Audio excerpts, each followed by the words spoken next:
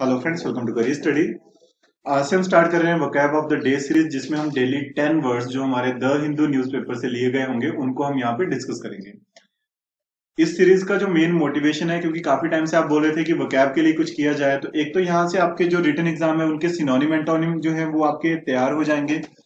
दूसरा, आपके यहाँ से कम्युनिकेशन स्किल जो है वो इंक्रीज हो जाएगा, क्योंकि आपके पास डेली नए वर्ड्स आएंगे, आप उन वर्ड्स को यूज कीजिए, आपका डेफिनेटली बेनिफिट होगा।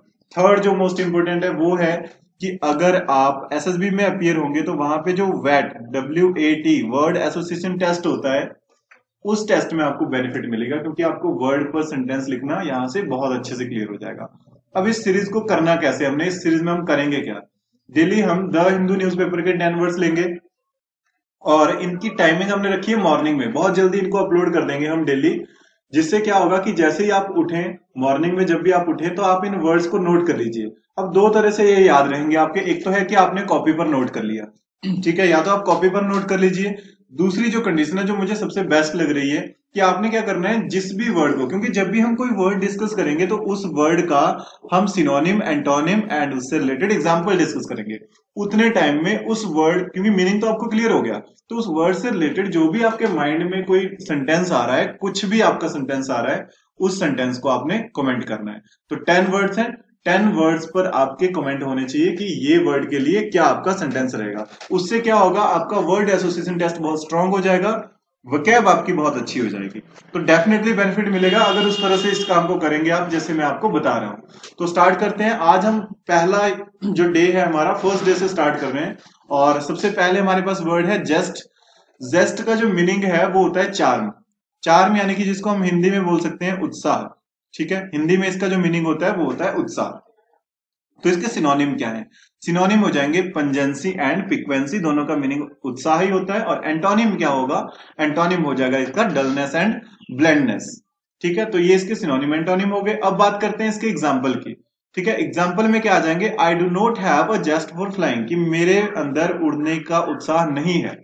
ठीक है, आप इसको चेंज करके लिखिए, जो भी आपको लगता है कि आपको सेंटेंस जो है चेंज करके देना, लेकिन आपको कमेंट में चेंज करके कुछ ना कुछ नया सेंटेंस बनाना है, जिससे आपके अंदर की एबिलिटीज शो होंगी कि क्या, किस तरह से आप सोचते हो।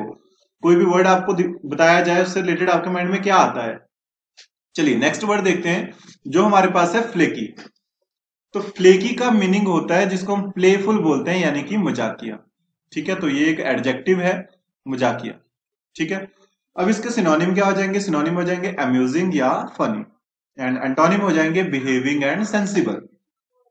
For example, he is फ्लकी in behaviour, वो बिहेवियर में बहुत ज्यादा मजाकिया है। ठीक है, तो ये इसका एग्जाम्पल हो गया। नेक्स्ट वर्ड देखते हैं। नेक्स्ट वर्ड है हमारे पास वेन ग्लोरी।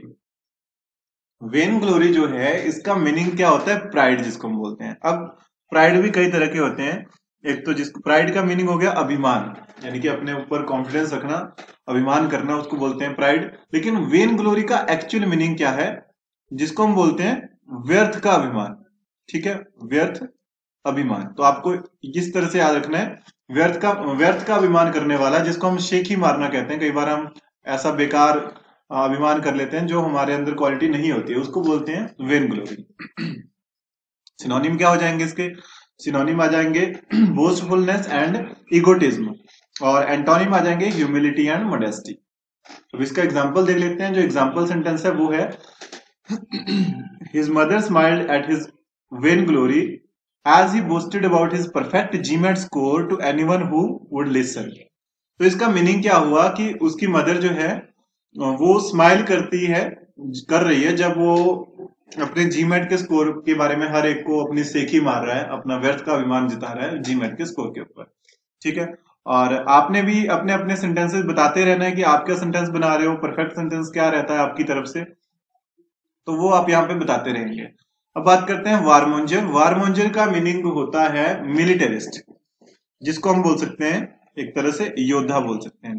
ठीक है, युद्ध करने वाला, जिसको हम वारमोंजर की संज्ञा देंगे, नाउन जिसको भी हम यूज करेंगे वारमोंजर, इसका मतलब है वो एक लड़ाकू योद्धा टाइप का है। ठीक है, वो मीनिंग है इसका मिलिटरिस्ट। सिनोनिम क्या हो जाएंगे इसके? सिनोनिम हो जाएंगे कॉम्पिटेंट एंड हॉक। ठीक है, कॉम्पिटेंट एंड हॉक जो है इसके सिनोनिम्स, एंड एंटोनिम क्या हो जाएंगे? Civilian and non competent. और एग्जाम्पल सेंटेंस क्या है इसका, ही इज गस्टी वारमंजर, वो बहुत ही ज्यादा जो है योद्धा टाइप का है। तो ये आपका इसका सेंटेंस हो गया, आप भी अपना सेंटेंस बता सकते हैं यहाँ पे। नेक्स्ट है हमारे पास मोक्षी। मोक्षी का मीनिंग जो है वो होता है गम्पशन, ठीक है, गम्पशन, जिसको हम बोल देते हैं साहस। साहस से मीनिंग है इसका मोक्षी।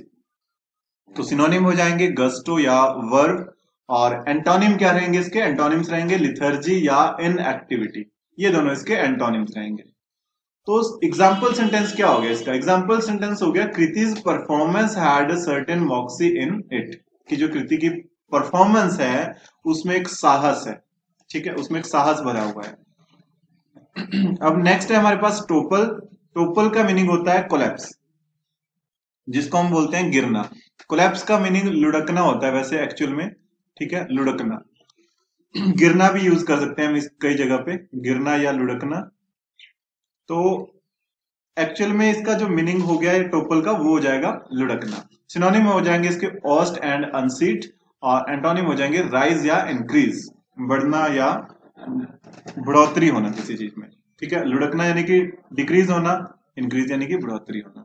अब एग्जाम्पल सेंटेंस क्या है, when the children stacked there crackers one on top of the other it eventually would topple over for them to rebuild it. इसका मीनिंग क्या हुआ कि जब बच्चे जो हैं वो अपने क्रैकर्स को एक दूसरे के ऊपर रखते जाते हैं, ठीक है, जैसे छोटे छोटे बच्चे होते हैं वो क्रैकर्स को, जो भी पटाखे वगैरह होते हैं उनके पास, उनको वो एक दूसरे के ऊपर रखते हैं, और जब वो थोड़े ऊपर हो जाते हैं, ऊंचे हो जाते हैं, तो वो टोपल यानी कि लुढ़क जाते हैं फिर से, ताकि उनको दोबारा से बनाया जाए, ठीक है, या फिर वो गिरा भी देते हैं उस चीज को। तो ये मीनिंग हो गया इसका। अब नेक्स्ट हमारे पास है हेडलाइनर। देखिए हेडलाइनर जो है ये बहुत अच्छा वर्ड है एक तरह से, क्योंकि हेडलाइनर जो है इस चीज को समझते हैं कि कैसे ये हेडलाइनर का मीनिंग क्या है।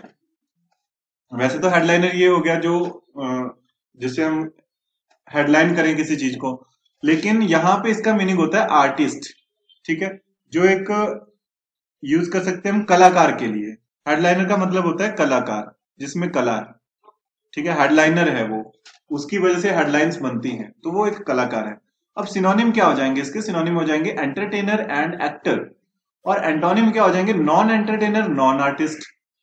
और एग्जाम्पल सेंटेंस क्या है, I met a great headliner in Mexico, मुझे मैक्सिको में एक बहुत ही अच्छा कलाकार मिला। नेक्स्ट है टेंट्रम। टेंट्रम का मीनिंग जो होता है, टेंट्रम का मीनिंग होता है झल्लाहट, जिसको हम बोलते हैं फ्लेयर अप, ठीक है, झल्लाहट। तो ये मीनिंग होता है टेंट्रम का, और इसके सिनोनिम क्या है, सिनोनिम है आउटबर्स्ट और टेम्पर। झल्लाहट से मीनिंग इन द सेंस जैसे गुस्सा टाइप हो जाना, इसको हम बोलते हैं झल्लाहट। और एंटोनिम हो जाएंगे पीस यानी कि बिल्कुल शांत, और हैप्पीनेस। अब इसका एग्जांपल सेंटेंस क्या है, अवर members witness the tantrum of the people outside the campus, कि जो हमारे मेंबर है उन्होंने लोगों की जो झल्लाहट है, गुस्सा है, क्रोध है, उस चीज को शांत किया, ठीक है, विटनेस किया उस चीज को कैंपस के बाहर जाकर। अच्छा नेक्स्ट हमारे पास है अनइक्विल्ड। अनइक्विल्ड का क्या मीनिंग होगा, अनइक्विल्ड का मीनिंग होगा exceptional. Exceptional in the sense जिसको हम बोलते हैं अद्वितीय, ठीक है, इसका जो हिंदी में मीनिंग है अद्वितीय, अनोखा। अनोखा यूज कर सकते हैं हम इसके लिए, अद्वितीय। तो एक्सेप्शनल के हमारे पास सिनोनिम क्या हो जाएंगे अनइक्विल्ड के, इनइमिटेबल एंड ट्रांसेंडेंट। इनइमिटेबल एंड ट्रांसेंडेंट जो है इसके सिनोनिम्स हो जाएंगे, और एंटोनिम क्या हो जाएंगे इंफीरियर एंड लोली। अब इसका एग्जाम्पल सेंटेंस क्या रहेगा, एग्जाम्पल सेंटेंस है Ajay is field with अनइक्विल्ड talent. Ajay जो है वो अद्वितीय टैलेंट के साथ भरा हुआ है, ठीक है। अब लास्ट जो हमारे पास वर्ड है ब्रिस्टल। ब्रिस्टल का मीनिंग क्या होता है, स्नीयर जिसको हम बोलते हैं। स्नीयर इन द सेंस हम जिसको बोलते हैं किसी का उपहास करना, बेइज्जती टाइप करना किसी की, उसको बोलते हैं हम ब्रिस्टल या स्नीयर। अब इसका सिनोनिम क्या हो जाएगा, इंसल्ट या बिग बैट, और एंटोनिम हो जाएंगे इसके काइंडनेस या एकोलेट। अब इसका एग्जाम्पल सेंटेंस हमारे पास है his Bristol hurt me more than anything, ठीक है, उसका जो उपहास है वो मुझे सबसे ज्यादा हर्ट करता है।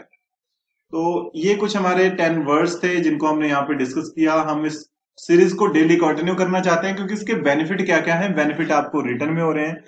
उसके बाद आपको कम्युनिकेशन स्किल इंक्रीज हो जाएगी, वकैब आपकी अच्छी हो जाएगी, एंड एसएसबी में वैट जो टेस्ट है आपका, वर्ड एसोसिएशन टेस्ट, उसके लिए बेनिफिट होगा। तो जैसे जैसे आपको बताया, आप अपने सेंटेंस को कमेंट में कीजिए, और इसी के साथ हम डेली इसको कंटिन्यू करेंगे। अगर हमें लग रहा है कि इस चीज से आपको बेनिफिट मिल रहा है, आपको अच्छा लगे ये चीज, तो हमें 10 वर्ड डेली डिस्कस करने में ज्यादा कोई टाइम नहीं लगेगा, और इसमें हम इसको नहीं रोकना चाहेंगे अगर आप इस चीज के लिए हमारे साथ सपोर्ट करते हो। तो नेक्स्ट टाइम बात करेंगे नेक्स्ट टॉपिक के साथ। Thank you.